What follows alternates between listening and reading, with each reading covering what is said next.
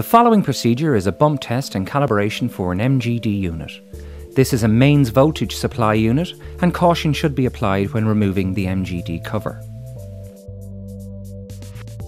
The tools required are a digital voltmeter with a resolution to 2 decimal places, crocodile clips and/or a test probe, a flatbed screwdriver and a Murco Calibration Kit, which includes your cylinder of calibration gas, flow regulator, flexible non-absorbent tubing and a vented calibration hood.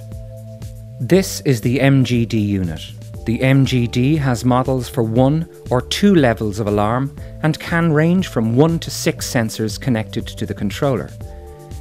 On the 1-level systems, the calibrations are carried out on the controller, and on the 2-level systems, the calibration is carried out on the sensor.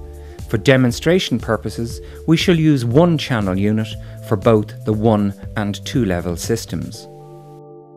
For the 1-level systems, monitor ground or 0 at pin 4 on the CAL header shown here on the controller. The standby voltage output in clean air can be monitored on pin 2 CN1. The adjustment for the standby voltage is by P1. The alarm voltage can be monitored on pin 1 of the CAL header and the adjustment is done at P3.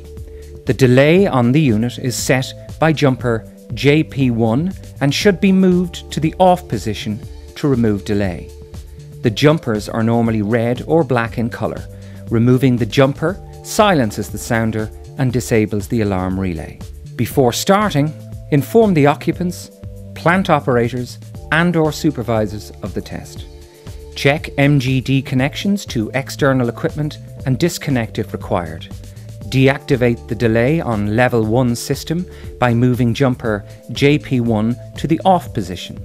Before performing your test, the MGD must be powered up overnight.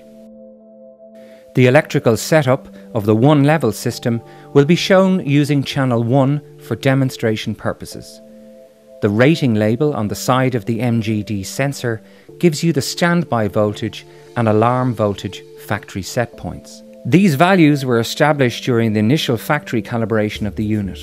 So with your voltmeter between pin 4 on the CAL header and pin 2 on CN1, check and record the voltage. If different to the label factory voltage, then adjust P1 to the standby voltage as per the rating label. Move the positive lead from pin 2 CN1 to pin 1 on the CAL header and adjust P3 to 3.5 volts or as per the alarm voltage as shown on the rating label. There are 2 types of bump test. The quantified bump test uses a known concentration of gas and the non-quantified bump test uses a non-known concentration. For a 1-level system, connect the voltage meter between pin 4 on the CAL header and pin 2 on CN1. Once the sensor starts to see the gas, this voltage should increase. For a quantified test, you need to use a calibration cylinder for the target gas at the concentration as specified on the rating label or higher. Having carried out the electrical setup, expose the sensor to the gas here. You should see the standby voltage increase. It may take 10 to 15 minutes to pass the alarm set point. Older sensors may take longer.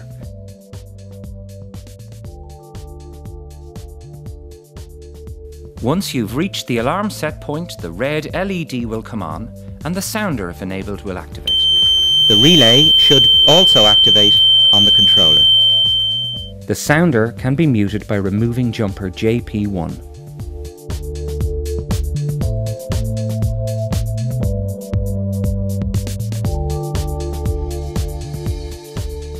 Having carried out the electrical setup and with the voltmeter connected between pin 4 on the CAL header and pin 2 on the CN1, with your known target gas and desired range, expose the sensor to the gas and allow the standby voltage to climb.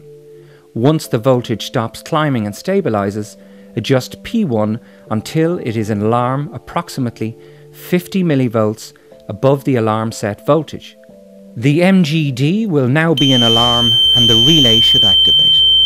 Remove the gas and allow the sensor to fully recover and record this new standby voltage for future calibration reference in the system log and on the rating label.